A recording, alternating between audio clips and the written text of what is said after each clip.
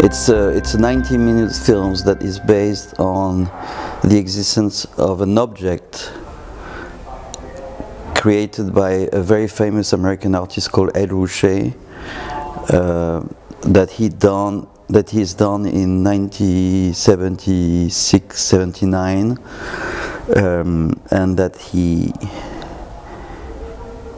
placed in a desert where it's invisible and nobody knows where it is. The object is a fake boulder, it's a fake rock that is about 2 meters, 1 meter 50, 1 meter high, 1 meter large, quite big.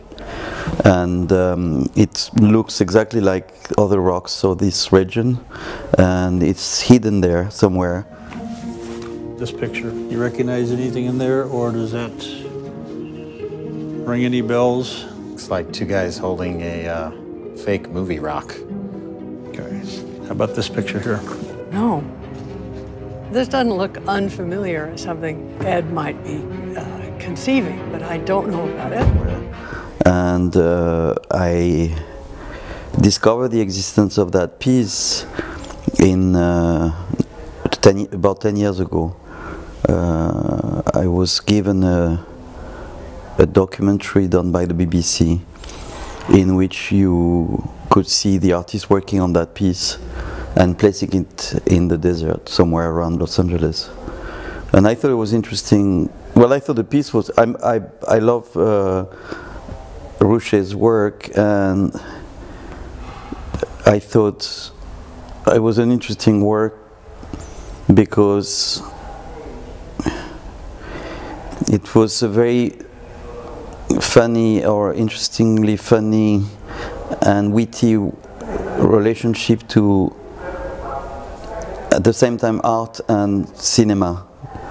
And I just thought it was, I didn't know really what to do in the beginning, but I thought it would be interesting to do something, to do a film around the existence of that work. The film is a documentary in the sense that the technique we use, or the economy, is the economy of documentary. We just follow real people, and we don't stage anything, and we just follow, we record real conversation and real reactions, and we basically follow. I hired a private investigator to find a piece, and I hired a trio of actually a duo of screenwriters to work on that, on the existence of that piece. So it is somehow documentary. Tommy, Mike Scott here. I got a case on some missing sculpture or missing art, and maybe a shorty surveillance, maybe a couple, 3 days, let you know the status and where we go.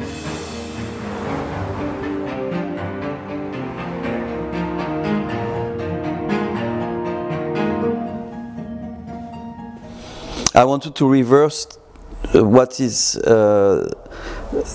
was in the Ed Ruscha's piece initially, that is, as you said, a fictional object hidden in natural environment, and I wanted to see what it would produce if I was hiding a real documentary into fictions. In other words, I was trying to shoot a documentary in such a way that it would be perceived as a fiction.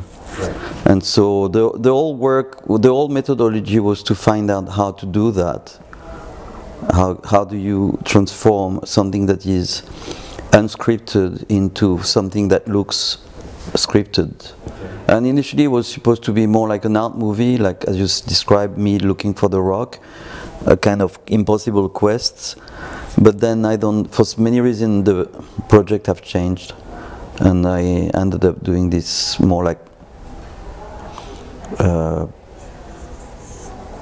fictional, classic Hollywood kind of movie, and less arty and more like classic movie.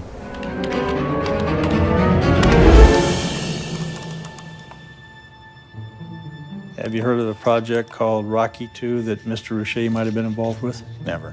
No? Rocky 2. Yeah, Rocky Like II. the movie? Rocky 2, no. Rocky 2? Sounds like a movie. I know nothing about these pictures or work that it depicts. I don't identify a work at all. What is it? I wanted to appear as less as possible in the film, so I needed somebody to represent me searching for the rock, and I thought the best way to do it is to do what people do in Los Angeles, that is to hire a private investigator to look for something. And that was mainly to resolve a practical problem, and it was not about it was not about using the detective to represent the audience or to. I never thought about that. I was told there was a private screening who was organized in August, and I was told he liked it a lot, and he thought it was very clever and creative, and that he was amused and surprised. I think I was told he said that he would never imagine that doing that piece 40 years ago that he would produce such a film. But I didn't talk to him directly, so I have no direct stories to tell you.